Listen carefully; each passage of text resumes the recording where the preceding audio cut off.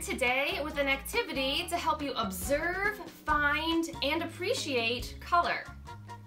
We want you to go on a color scavenger hunt. Your task is to find at least 3 objects from around your house for each of the primary and secondary colors. And your bonus challenge is to create a 12 color wheel by finding additional objects for those extra colors. We hope you're up for that challenge.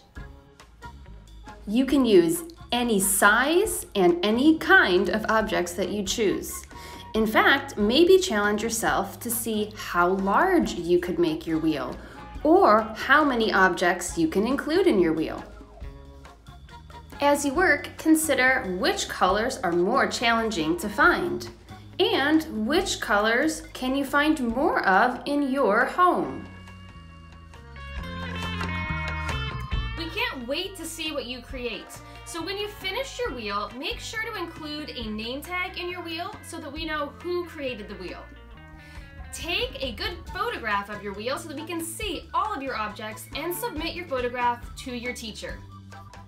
To show your entire wheel, it might really help to get up above your wheel, so carefully try standing on a chair. Good luck! Good luck, have fun, and try to get your whole family involved if you can.